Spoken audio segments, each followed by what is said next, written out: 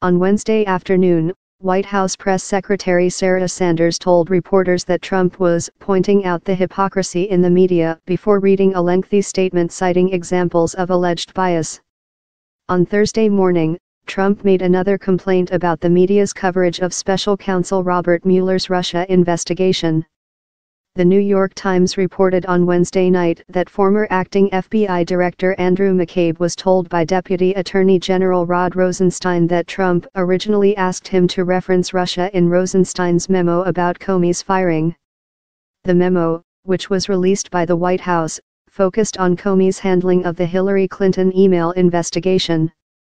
According to the Times, McCabe believed that Rosenstein gave Trump cover in citing Clinton and not Russia as the reason for Comey's ouster. "Not that it matters, but I never fired James Comey because of Russia," Trump tweeted Thursday morning. "The corrupt mainstream media loves to keep pushing that narrative, but they know it is not true." But 2 days after Comey's firing, Trump told NBC's Lester Holt that the Russia thing played a role in his decision.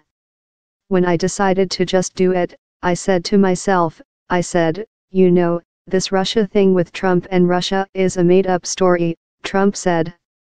NBC News highlighted the remark in a response to Trump's tweet. Trump also reportedly told the Russian ambassador after firing Comey, "I faced great pressure because of Russia. That's taken off." On Wednesday night, Trump also tweeted yet another falsehood while endorsing Representative Dan Donovan, RNY, in the race to represent New York's 11th congressional district.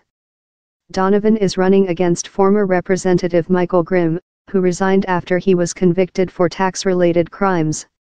"There is no one better to represent the people of NY and Staten Island, a place I know very well, than at Rep. Dan Donovan, who is strong on borders and crime, loves our military and our vets, voted for tax cuts and is helping me to make America great again," Trump wrote.